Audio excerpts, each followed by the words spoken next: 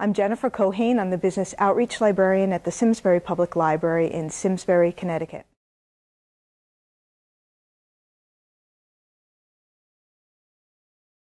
This award is so overwhelming as you meet the other librarians that won. I think we're all sort of pinching ourselves saying, why me?